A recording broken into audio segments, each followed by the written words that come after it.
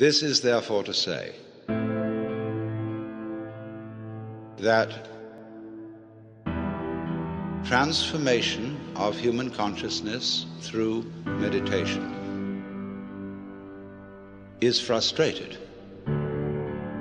so long as we think of it in terms of something that I myself can bring about by some kind of wangle, by some sort of gimmick. Because you see, that leads to endless games of spiritual one-upmanship and of guru competitions, of my guru is more effective than your guru, my yoga's faster than your yoga, I'm more aware of myself than you are, I'm humbler than you are, I'm sorrier for my sins than you are, I love you more than you love me. This interminable goings-on about which people fight and wonder whether they are a little bit more evolved than somebody else and so on. All that can just fall away. And then we get this strange feeling that we have never had, you see, in our lives, except occasionally by accident. Some people get a glimpse that we are no longer this poor little stranger and afraid in a world it never made, but that you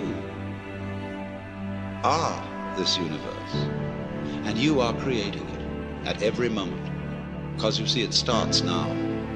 It didn't begin in the past. There was no past. See, if the universe began in the past, when that happened, it was now. See? Well, it's still now.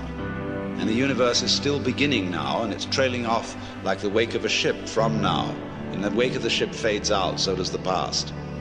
You can look back there to explain things, but the explanation disappears. You'll never find it there. Things are not explained by the past. They're explained by what happens now.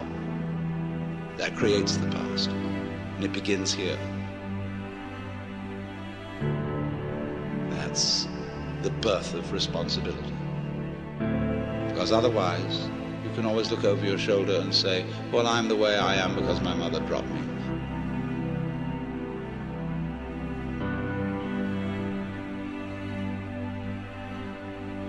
And she dropped me because she was neurotic because her mother dropped her.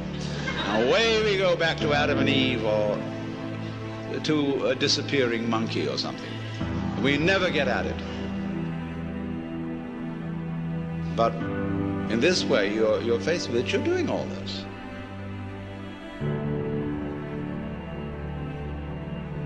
And that's an extraordinary shock. So, cheer up. You can't blame anyone else for the kind of world you're in. And if you know, you see, that I, in the sense of the person, the front, the ego, really doesn't exist, then it won't go to your head too badly if you wake up and discover that you're God.